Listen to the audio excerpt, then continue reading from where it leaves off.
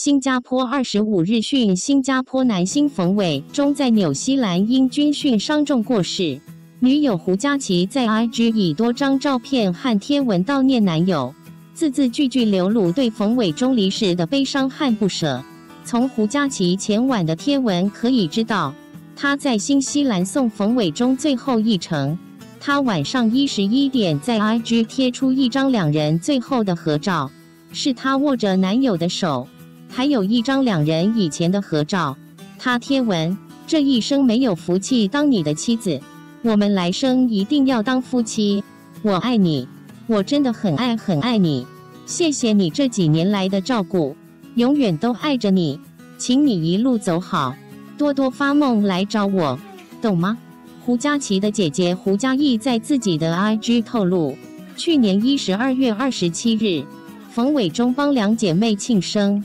精心安排了一天的活动，吃了晚餐，小酌几杯后，妹妹睡着了。她和冯伟衷第一次谈心，聊了很久。冯伟衷当时跟胡佳嬑说，正在努力赚钱，等到差不多31岁就娶胡佳琪。胡佳嬑感叹，是我没这个福气，这辈子有你这妹夫。她也请冯伟衷多多给妹妹托梦，交代来不及跟她说的话。冯伟衷与胡佳琪2015年接连在《虎妈来了》和长辈甜心演情侣，成了荧幕情侣。之后传出拍拖绯闻，两人当时都否认。冯伟衷当时还自嘲，我不是他的菜，他喜欢会搞笑的，我是蛮闷的。2015年3月虎妈记者会上，胡佳琪自曝冯伟衷陪她去牙龙，冯伟衷连忙解释是陪胡佳琪到牙龙考察妓女，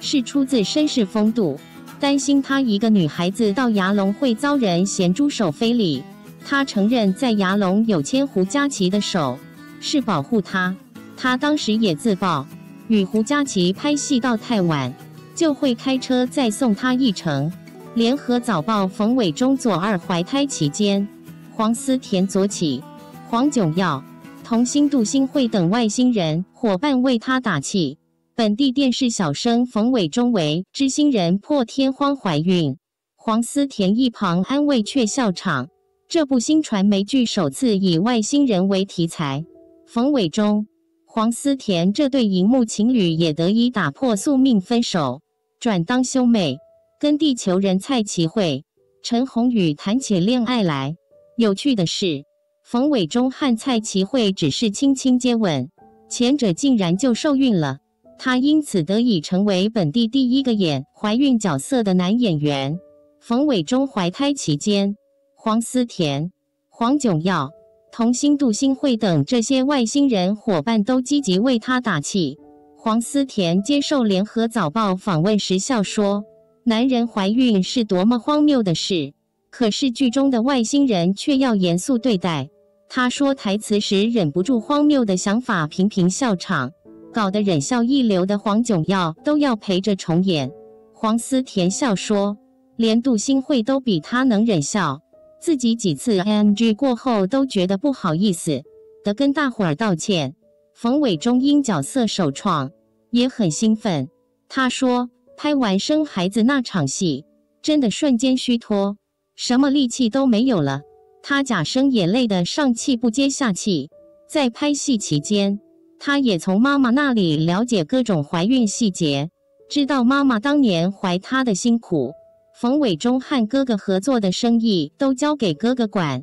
与新传媒约满后，他领的是5言媒体的薪水，在经纪人许正荣安排下，负责一些公司项目，学习幕后运作。月底他将到泰国拍电视剧，对方是之前徐冰合作过的对象，我演的是其中一个单元。我演凡人，会在警察局遇见鬼，不过我演的是新加坡人，不必学泰语。搞大冯伟衷肚子的蔡齐慧则难忘绿背景前拍的戏，虽然他演凡人，但也有被外星人抱在空中飞的戏。拍摄时，除了吊钢线，还要被面前的大风扇吹着，以营造飞翔的氛围。长时间吹下来，眼睛会干，眼泪会流，要等适应后泪干了才能开始拍。陈鸿宇、黄思甜上演跨星球恋情，陈鸿宇在剧中演卖榴莲的小混混，成功以榴莲吸引到外星人女领导黄思甜，上演一段跨星球恋情。这是两人继信约动荡的年代后第二次饰演情侣，默契更好。陈鸿宇还在剧中踩滑轮扮鬼吓外星人，直说自己首次化那么恐怖的妆，问他敢不敢让孩子看到他的鬼妆。他说幸好孩子到时应该不在新加坡，看不到。黄炯要在剧中饰演外星人小公主保姆，他透露剧情，说外星人中有一个会死掉，但大家演悲情剧时不能像演凡人那样哭得稀里哗啦，只能用眼神传达悲伤。最后断气时的演法是仿佛电池耗尽。姚文龙难忘剧中一场戏，描写一个小孩被迫读书而逃家，他想到自己的孩子如果也遭遇这样的命运，会很可怜，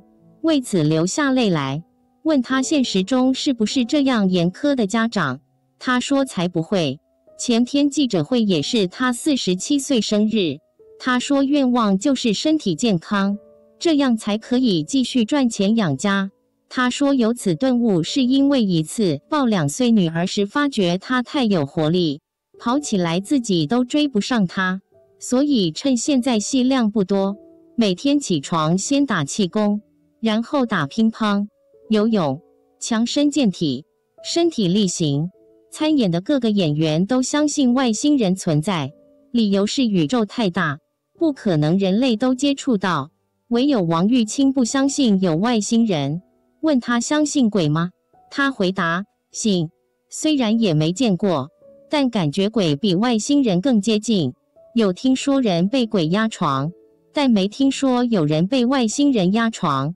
他拍知心人拍得很开心，因为导演没有要求他死背硬记每句台词，让他自由发挥，让台词更见效果。25集的知心人由梁来玲监制，故事人与编审是张燕平、林景兰，将在12月4日起播。2018年8月6日，第一辆在三哥家制造的 K9 金刚 T155公里自走炮从三哥哈吉拉的生产线下线。三哥的第一批10辆 K9 将从此生产线制造完成并交付给陆军使用。三哥即将生产的至少100门 K9 榴弹炮中，超过50%的零部件在三哥本地生产。按照许可证制造 K9 榴弹炮的13个主要子系统、火控、弹药装填、炮口测速雷达和核生化3防系统等，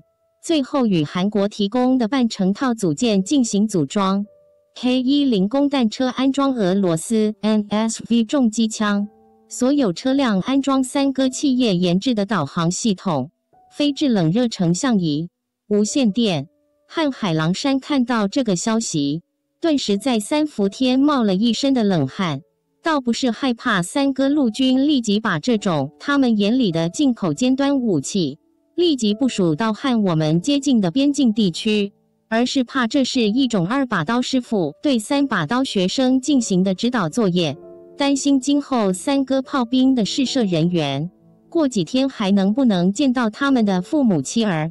韩国货除了手机会爆炸，韩国军方的自造火炮也是全球有名的自爆王。韩国人喜欢把美国成熟火炮的炮管加长以增加射程，其制造和部件都是韩国人在本国自己捣鼓。韩国军方骄傲地声称，他们的产品是亚洲国家火炮中最为先进和可靠的型号。在2005年至2015年10年时间内，韩国全军的155毫米炮出现过20多次炸膛事故，造成上百名炮兵的死伤。韩国对外大力推销的 K9 自走炮更是名副其实的炸膛王。在2009年发生炸膛，造成1死9伤。2017年8月份在训练中又发生了爆炸，一车7个人基本全报销。作为师傅如此，再来看看徒弟的表现。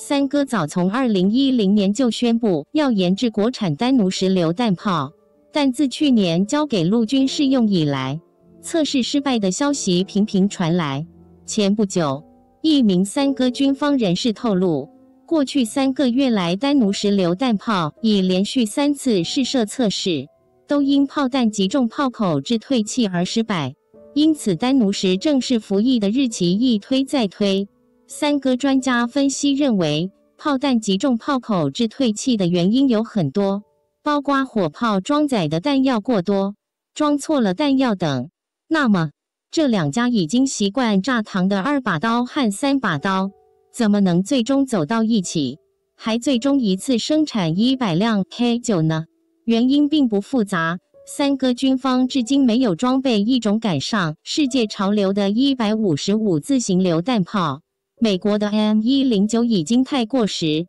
而德国的又超级贵，而且已经停产。俄国的152系列已经跟不上潮流，而中国的不用说，不能买。而韩国人主动上门推销，几乎是半卖半送。韩国人还宣传这炮在延平岛有实战经验，尽管是狼狈不堪的实战经验，本着有便宜不赚是 XX 弹的思想，三哥相信了韩国人。但是，对一个连钢渣重容、身管自警技术都没有的国家，就敢批量造155炮，还到处推销，这和给